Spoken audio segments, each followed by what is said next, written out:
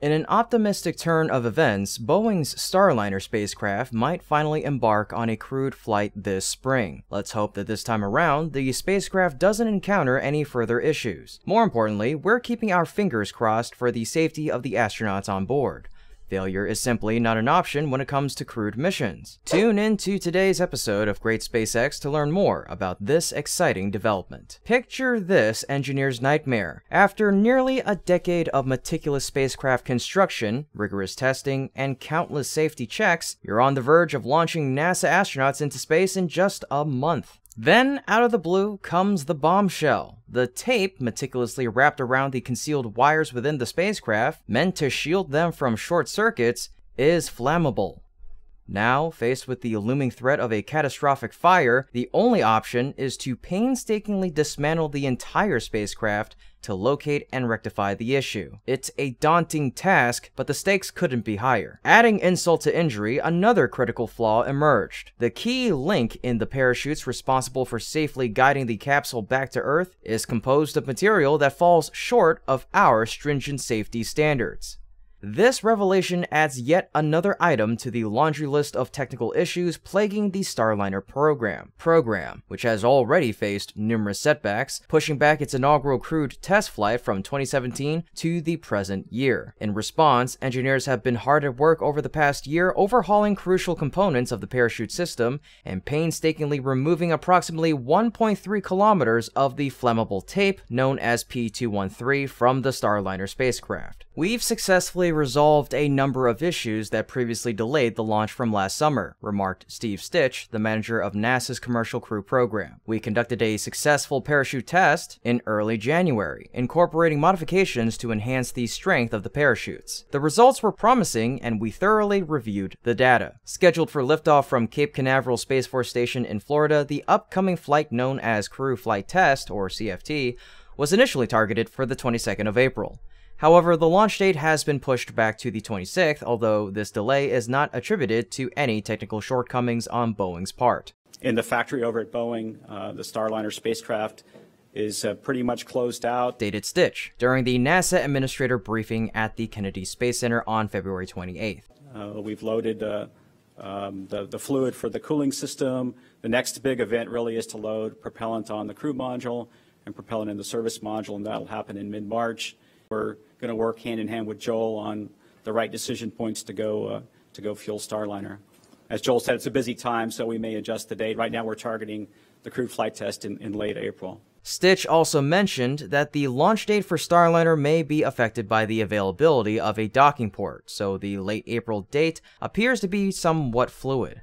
The good news for Boeing is that the spacecraft appears to be in good condition to fly, pending additional flight readiness reviews. CFT will send NASA astronauts Butch Wilmore and Suni Williams to the International Space Station for roughly a 10-day mission. Starliner will launch atop a United Launch Alliance Atlas V rocket from Florida's Cape Canaveral Space Force Station. On Wednesday, February 21st, the rocket's main stage was transferred from the nearby Advanced Spaceflight Operations Center to the integration facility, where it'll await integration with the rocket's upper Centaur stage and Starliner. The spacecraft will carry NASA astronauts Suni Williams and Butch Wilmore to the orbiting laboratory for a short stay of about 1 to 2 weeks before returning to a landing site in the southwest United States. The mission will test the end-to-end capabilities of the Starliner system, including launch, docking, and return to Earth. After the successful completion of the mission, NASA will initiate the final process of certifying Starliner and its systems for crewed rotation missions to the space station. This delay indeed comes at a considerable cost, doesn't it? Boeing was selected by NASA in 2014 to build this vehicle alongside rival SpaceX. Elon Musk's company successfully delivered its Dragon Crew vehicle in 2020, and since then it has completed 13 orbital flights, 8 for NASA and 4 for commercial customers. The question arises, what went wrong? How could one of the world's most legendary aerospace companies fail so miserably in its race with Elon Musk's SpaceX and still be grounded while its competitor has been launching astronauts to the space station since 2020. One top NASA official described Boeing's inability to get its CST-100 Starliner capsule into regular use as an existential challenge. Some NASA officials believe that one cause may be the way the commercial crew program was structured, a fixed-price contract after years of cost-plus contracts that allowed contractors to pass on any excess expenses they encountered during project development to NASA. That commercial model is not exactly the way Boeing was structured, NASA Deputy Administrator Pam Melroy said in an interview. So they've had to work through that and make sure that they're resourcing it, and you know, it's tough. You've got to put a lot of skin in the game. That's not the way they've been structured from the beginning. But NASA, eager for Boeing to commence flights to reduce reliance solely on SpaceX, hesitates to criticize Boeing. However, regardless of market conditions, many of Boeing's problems are self-inflicted. Throughout the years, the program has encountered repeated delays and technical challenges ranging from severe software errors to corroded valves. In early 2023, Boeing had delayed a hoped-for July launch when it discovered issues with the capsule's parachute system design and identified flammable tape inside the craft. Now, for Boeing, launching Starliner goes beyond mere flight. It's about proving the company's reliability in delivering programs crucial to national interests. The Starliner program encountered issues right from the beginning. In an attempt to streamline some of its major aerospace projects, Boeing created a new division in 2015 to oversee their development from concept to reality. Under the leadership of a senior executive, engineers from various sectors of the company, commercial aviation, defense, and space, were brought together to more effectively apply engineering expertise, development program best practices, and program management and integration from across Boeing to our most important development activities,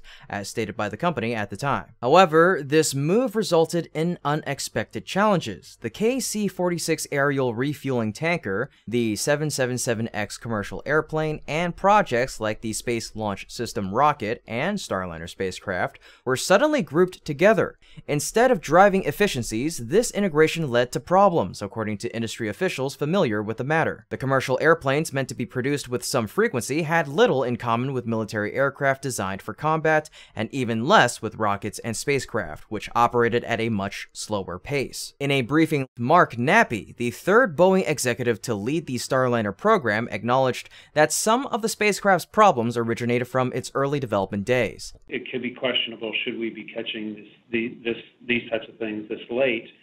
And that might be because, you know, there was a certain sense of optimism when some of the designs were done, some of the processes were created many years ago, and they led to some of these things kind of creeping their way through the system. John Shannon, who in December was appointed vice president of Boeing Exploration Systems, pushed back on the notion that consolidating different programs under one division was a mistake. He emphasized that under the division, programs could coordinate their engineering schedules effectively to prevent conflicts. And if we were working separately in our individual divisions, we wouldn't have had that level of communication. We could also allocate engineering talent between programs as needed, he added. However, despite these efforts, the challenges with Starliner continue to increase. Until now, given the choice, I believe no one would dare to board this spacecraft.